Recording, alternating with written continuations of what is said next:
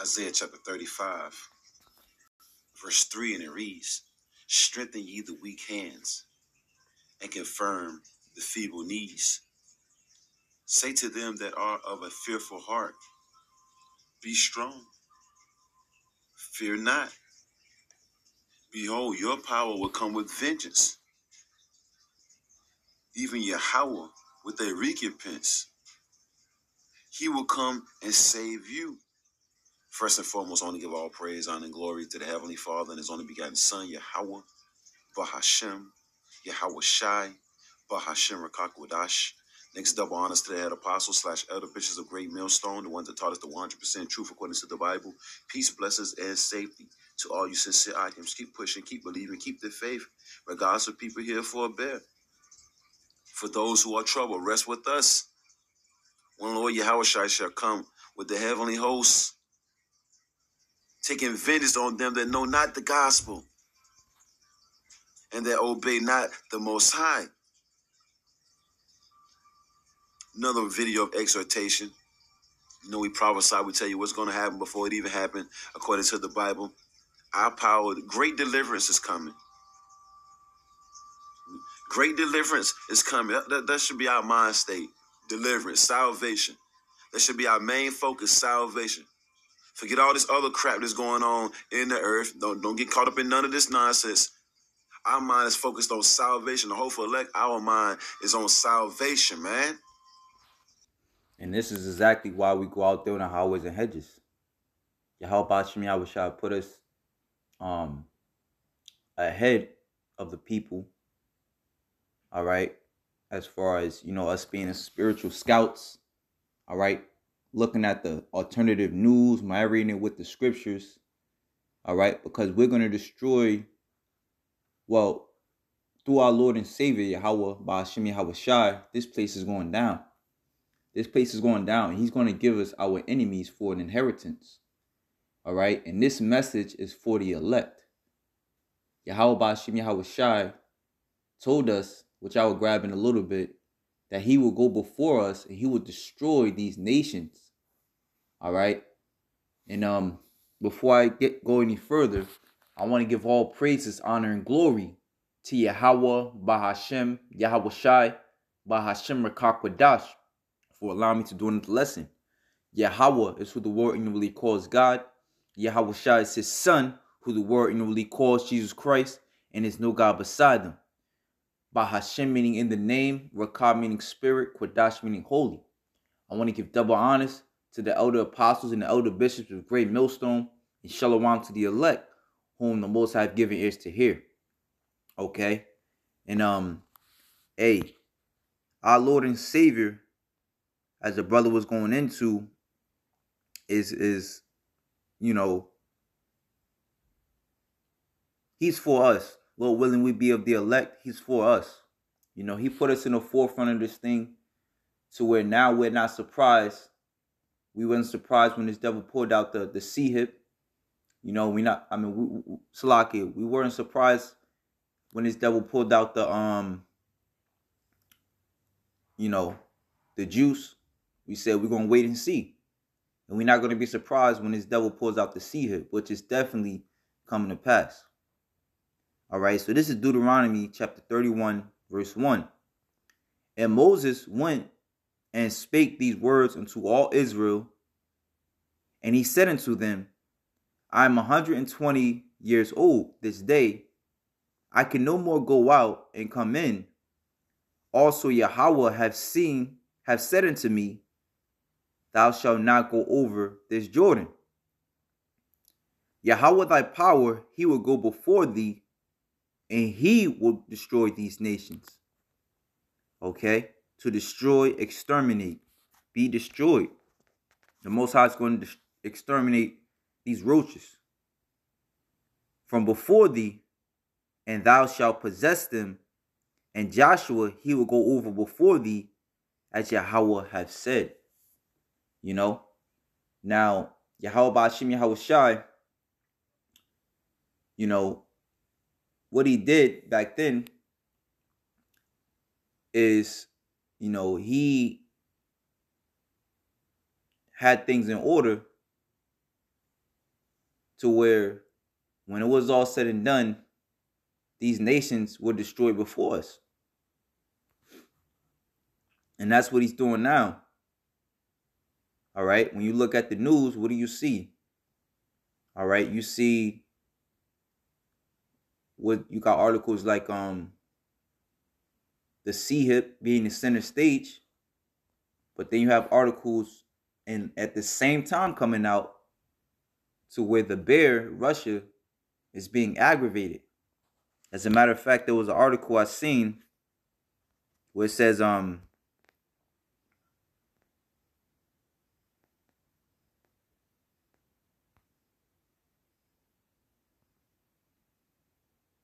who was that at?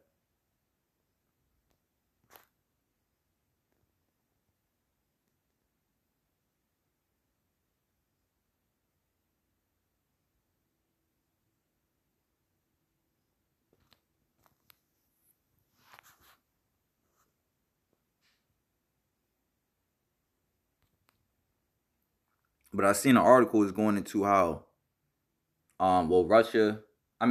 Germany and America both sold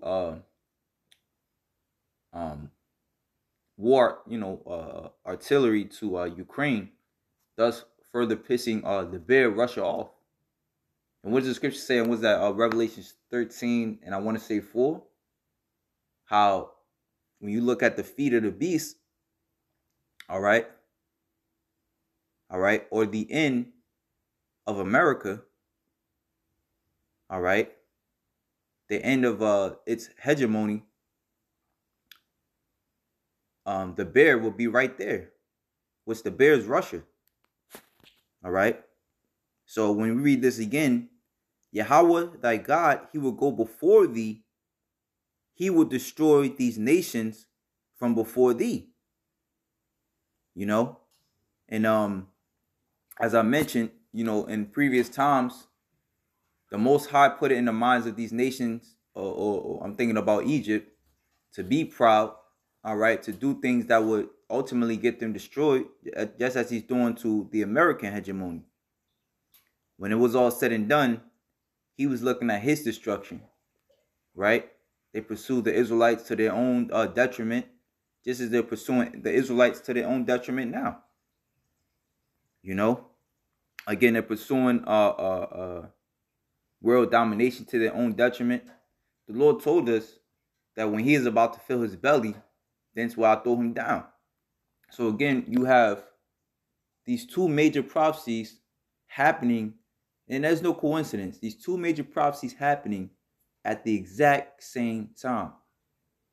All right, it's going to seem like one is going to outpace the other, but at the end of the day, those nuclear missiles, which Yahweh Hashem Yahweh Shai is going to bring, he's going to allow these nations to shoot off before this devil gets full autonomy with his CHIP control. All right, that's going to be what the Lord says, and he's going to destroy these nations from before us, and thou shalt possess them. All right, again, going into Revelation 13, the Most High is going to destroy these nations. All right, with that bear. And it says in Revelation 13 and 9 that we shall take them and we shall possess those that had us in captivity. So it's all coming to fruition. All right. This is it. This is the end. And thou shalt possess them, and Joshua, he shall go over before thee, as Yahweh hath said. And Yahweh shall do unto them as he did to Sihon and all the kings of the Amorites, and into the land of them whom he destroyed.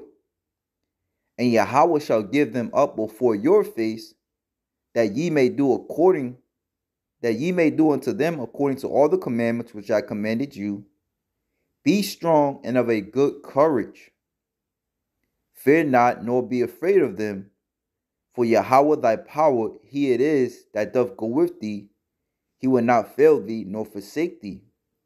And Moses called unto Joshua and said unto him in the sight of all Israel, Be strong and of a good courage, For thou must go with this people unto the land which Yahweh hath sworn unto their fathers to give them, and thou shalt cause them to inherit it.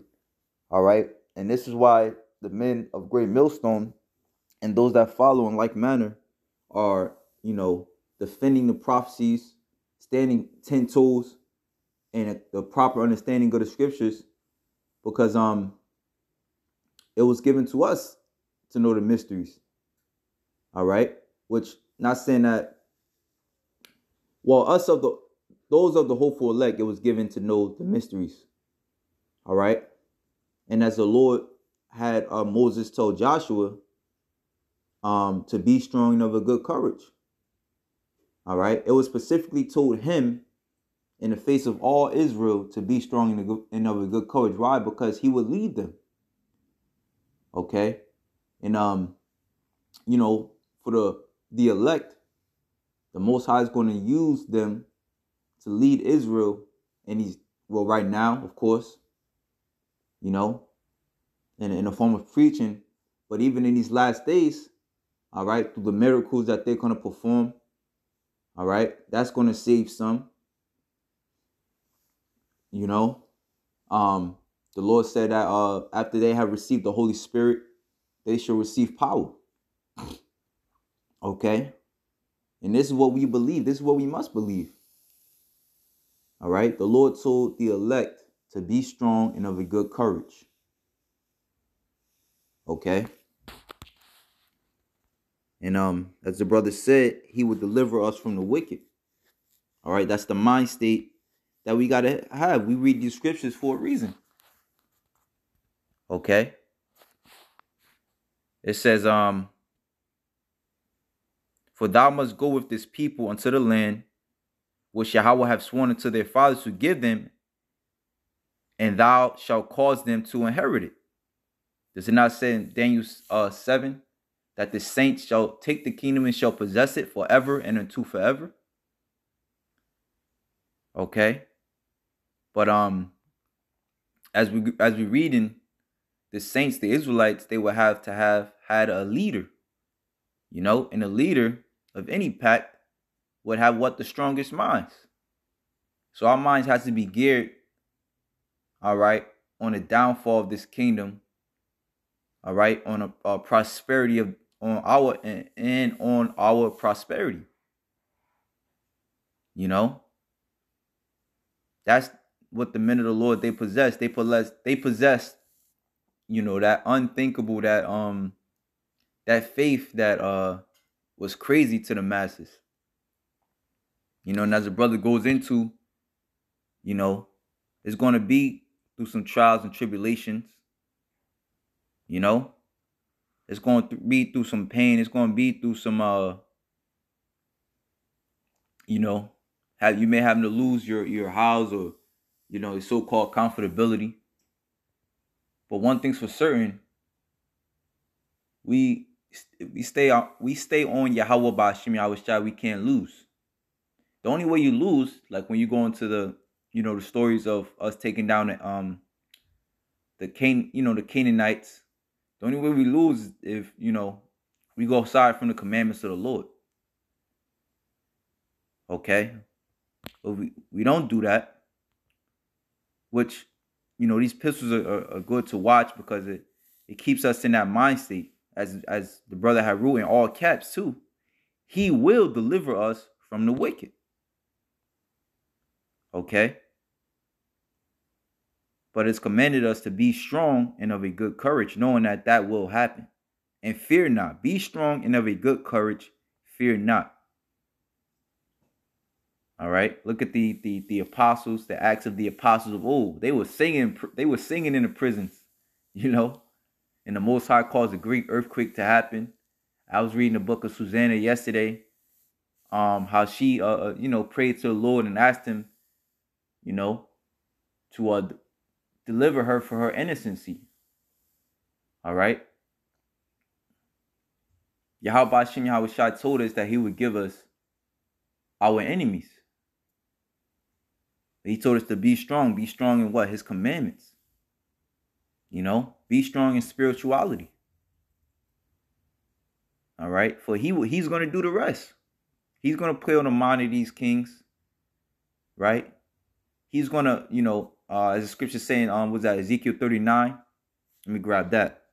Because he's going to do that. He's going to, allow these devils to shoot off the nuclear missiles. He's going to allow things to spill over to the valley of Jehoshaphat. What's it say in Isaiah 13? He mustereth the host of the battle. But in order to muster, in order to bring people together, you got to put the battery in their back. You got to put the words in their ears. All right. This is Ezekiel 39, verse 3. This is the Lord speaking. And I will smite thy bow out of thy left hand, and will cause thine arrows to fall out of thy right hand. Okay? So the Lord is going to do that. All we are commanded to do is to prophesy, to preach, all right, and to, as the scripture say, as the brother had read, strengthen, I think he read it out of Isaiah 35, strengthen the feeble knees. Yep.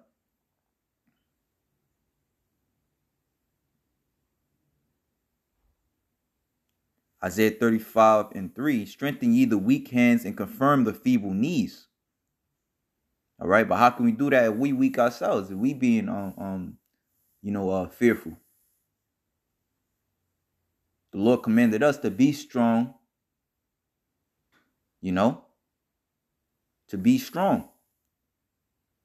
All right, which we gotta, this point in time, you gotta pray and fast even more, man. Doubling down on our patience.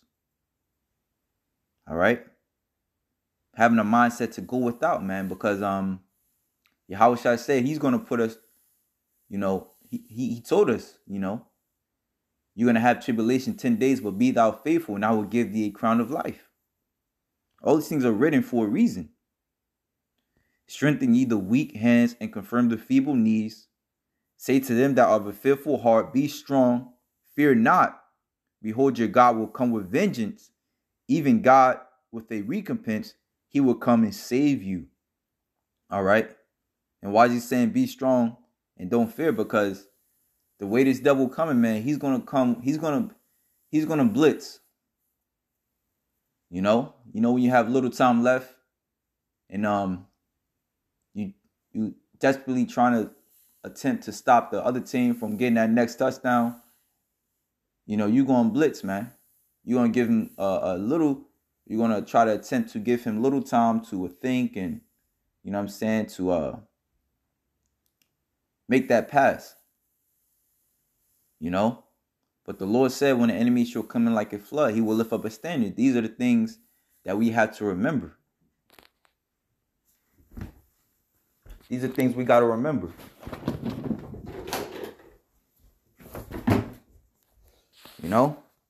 These are things we got to remember.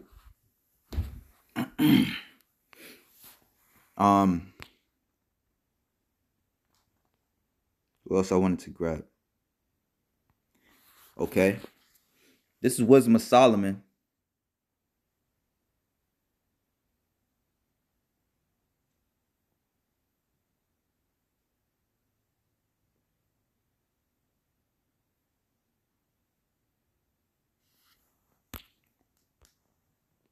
Salakia. Hold up.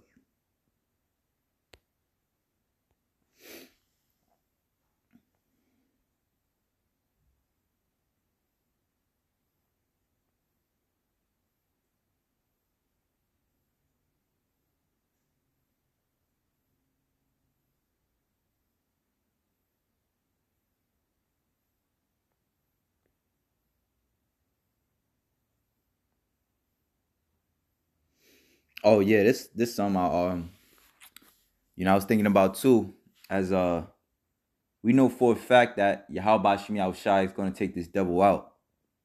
The elder brother Yatazak was even saying last night, he brought out a beautiful point of how, he brought out a beautiful point of how, no man or no king, nobody,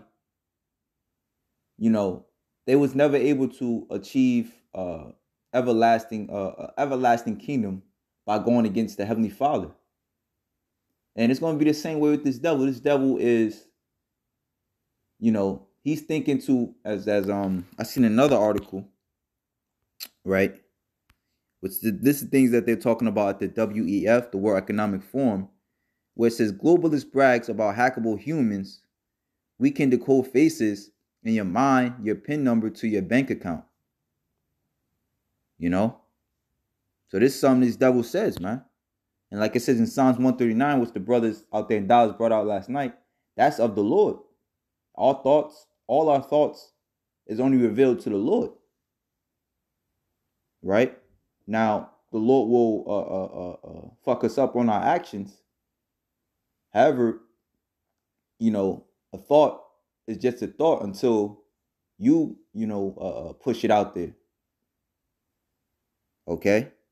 But this is Psalms 21:7.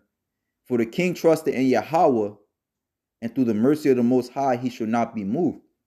Right? But on the contrary, for the king that goes against the Heavenly Father, guess what? He will be moved. All right? And this is what this devil don't want to hear. All right? Which is why I was alluding to I was going to bring out Wisdom of Solomon 2, where it says,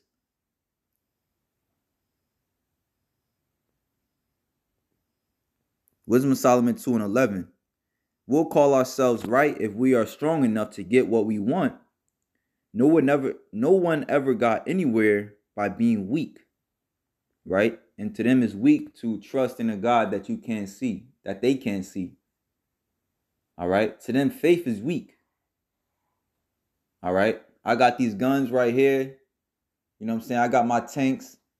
That's all I need to trust in a God for. That's what they say. All right? Not knowing that technology can fail and be hacked at any time. All right? But this is the misled mindset of the devil. Righteous people are nothing but a nuisance, so let's look for chances to get rid of them. All right? This is the mindset that these devils have. This is why us knowing this, we cannot fear. We have to remember that the Lord is going to deliver. And he's going to put us, as the old saying goes, the Most High, the God gives his his strongest battles to his toughest soldiers. He's going to put us through the most fire. All right? But just like Ananias, Misael, and Azarias, the Most High delivered them. But the ones who attempted to put them in that fire, they were burnt up and destroyed. So that's something to think about. They are against what we do. They accuse us of breaking the law of Moses and violating the traditions of our ancestors. All right? Which this is going specifically to those small hats who think themselves to be us, which are consequently the rulers, as it says in Isaiah 13. All right, to wag the hand that they may go into the gates of the nobles. They think themselves to be Israelites of the sons of of the tribe of Israel. They claim to know God, that they call themselves the Lord's children. We can't stand the sight of people like that. What they are contradicts our whole way of thinking. They are not like other people. They have strange ways. They think that our moral standards are so corrupt that everything we do should be avoided. They boast of having God their Father and believe that when all is said and done, only the righteous will be happy. Because the scriptures tell us so. The scriptures say, who have ever trusted in the Lord was confounded. But we'll see if that's true. Let's see what will happen when it's time for them to die. If the righteous really are God's children, God will save them from their enemies. So let's put them to the test. We'll be cruel to them and torment them. Then we'll find out how calm and reasonable they are. We'll find out just how much they can stand. And just like in the time of Yahweh Shai, these well, however long those 10 days really be, if it be a month, be 2 weeks, we don't know. But it's gonna be a tough 10 days. All right, this is Yahweh Shai in his time of his Garden of Gethsemane. And it says, so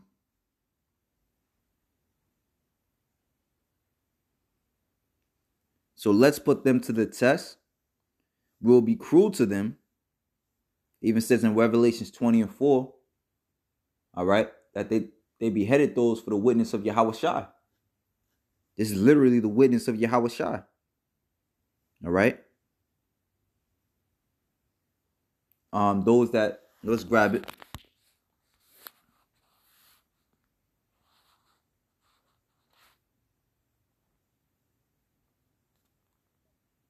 And I saw the thrones, and they that sat upon them, and judgment was given unto them. And I saw the souls of them that were beheaded for the witness of Yahweh Shai, and for the word of God, and which had not worshipped the beast, neither his image, neither received his mark upon their foreheads or in their hands, and they lived and reigned with Yahweh Shai 1,000 years. So that goes hand in hand with the scripture right here.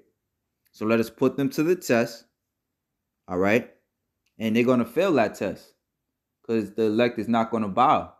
And because they're going to fail that test, as who's in Antiochus Epiphanes did to the 7 holy children, they're going to be sadly mistaken. And in order to not take that L, they're going to get the most physical with us. All right. These are the times we coming into. It says, so let us put them to the test. We will be cruel to them and torment them. Then we'll find out how calm and reasonable they are. We'll find out just how much they can stand. We'll condemn them to a shameful death. After all, they say that God will protect them. Now, that's not to all the elect. However, we have to understand that this is a very real possibility for any one of us. This is how evil people think, but they are wrong. They are blinded by their own wickedness, just like Nebuchadnezzar. He was blinded by his own wickedness. All right. Those that try to test Hosanna, which they were Israelites, but just bringing out that point that the Most High will deliver the innocent. They were blinded by their own wickedness. All right. When God created us, he did not intend it for us to die. He made us like himself. Right? And the scriptures say,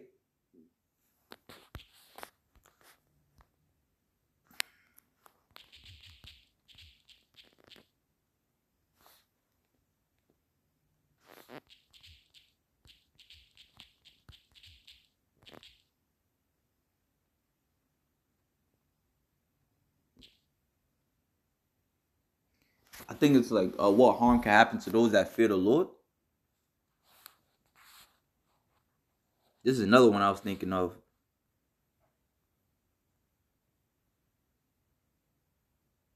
In Genesis 4:7, if thou doest well, I'll grab that. And the Lord said unto Cain, why art thou wroth, and why is thy countenance fallen?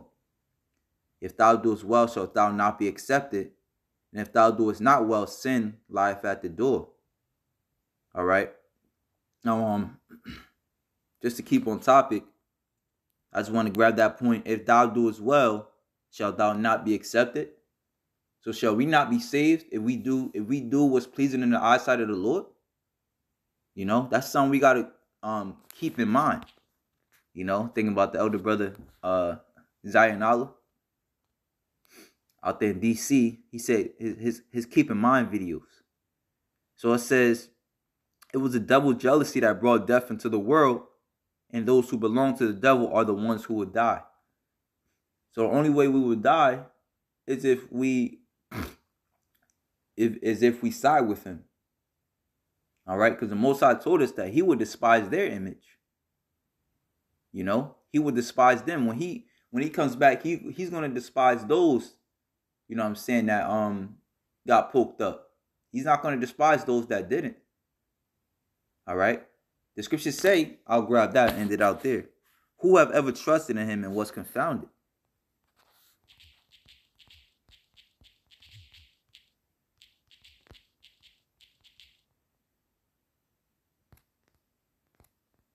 I think it's in Hebrews 11.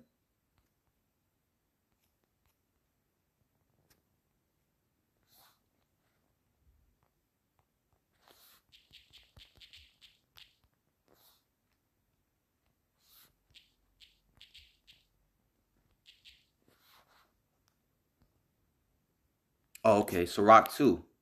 That's the spirit. I was thinking about that in my head. Look at the generation of old and see that ever any trust in the Lord and was confounded. Let's look up that word confounded before we go.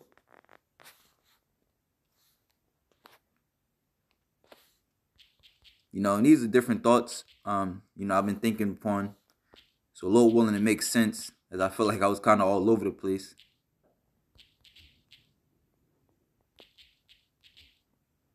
All right, it says, cause surprise or confusion in someone, especially by acting against their expectations. All right. So it says, look at the generation of old and see, did ever any trust in the Lord and was confounded? Were we